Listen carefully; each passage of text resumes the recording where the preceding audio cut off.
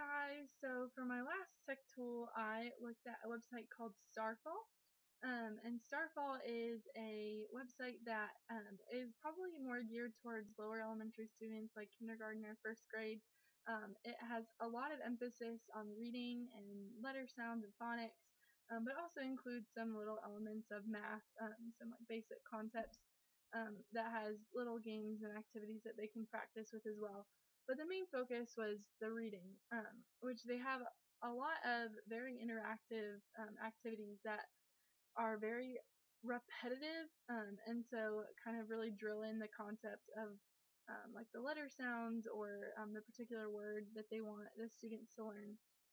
So I watched one of the letter videos on A, so it keeps saying ah, ah, ah, ah, which helps the students to really internalize that concept, as well as to really learn that letter and its sound. That will help them read and do some of the other activities on the website.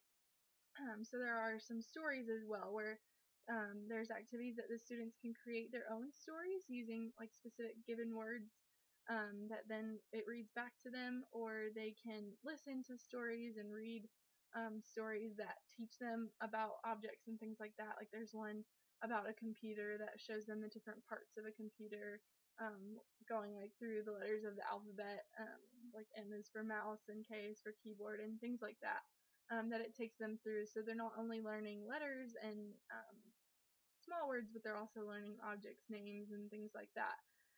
There also is this really cool feature on there with songs, and so it has a playlist of about 48 kid songs, which I thought would be really neat to use as like brain breaks for the kids, or even as timers if the kids are cleaning up from an activity or whatever, just like that they know, like, okay, once this song's over, then we're moving on to the next activity, just as like a very mental signal that they know, okay, that's over, it's time to move on, so that they can prepare themselves as the song is winding down. And so there is a lot of free access to a lot of the materials that students can get on, or there's different memberships, whether it's the teacher, the classroom, or a school membership, and each one increases in what's available to the students to use. And so I found that the free one worked out really well just from the things that I was playing around with on it. But it definitely would be a great option to use in a classroom setting, for reading practice and letter sounds and things like that, where students can hear it and see it all at the same time. So that's Starfall. It's a really neat website. Check it out.